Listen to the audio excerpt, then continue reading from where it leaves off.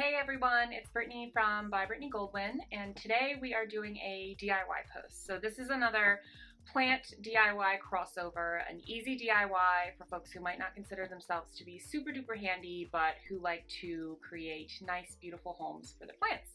So I'm going to be teaching you the proper ways and techniques for painting terracotta pots. Terracotta pots are super cheap, super easy to find. They have built-in drainage. They're awesome.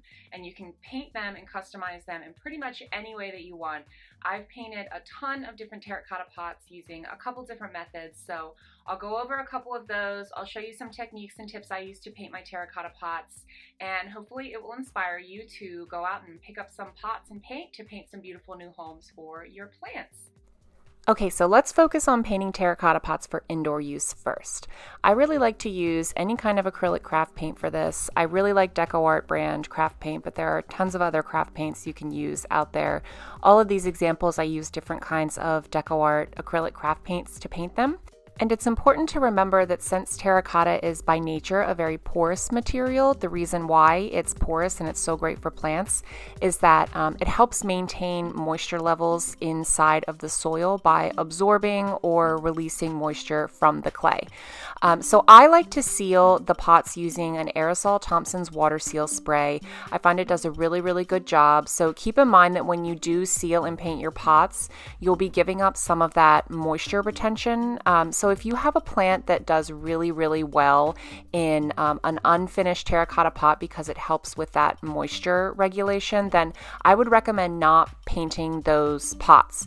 So for plants that are really low maintenance, which is the vast majority of common house plants, painting your pots is totally fine. It's no different than having a ceramic pot that you have finished or a glaze on that you would plant your plants in.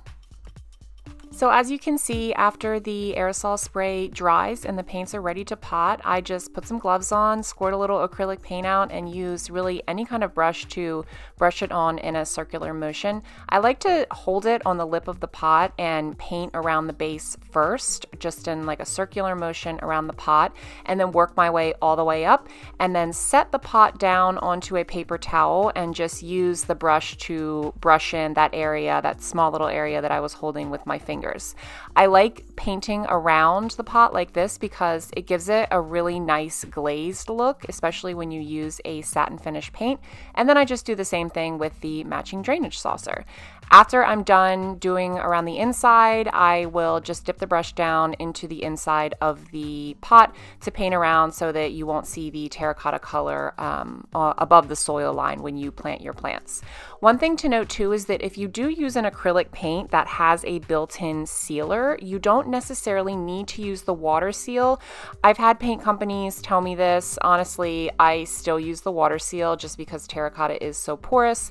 And if you don't, you risk moisture getting underneath the paint, which will lead to bubbling and chipping in the paint, and then you'll just have to sand it and redo it because it doesn't look very pretty. Typically, most craft paints are going to require 2 coats, especially lighter or very dark colors over the terracotta color. I like to do that too, just because it gives it a nice uniform finish. And don't worry about too much on the inside like you see here on this white pot, just because you'll be filling that up with dirt anyway, and it will be covering it all up. There's no need to waste any paint on painting down all the way into the inside. And spray paint's also my go-to choice for painting terracotta pots for outdoor use since it's so strong against the elements and it holds up really well. Alright guys, so that is an overview of how I paint my terracotta pots to make them look nice and pretty and unique. If you want more details on painting terracotta pots or planters or painting in general, you can check out my blog linked below. I have a post all about painting terracotta pots and also a ton of other plant and DIY content. If that's your thing, go ahead and hit the subscribe button. If you like this and you want to see more things like it, definitely going to be doing more content that has an intersection with plants and DIY.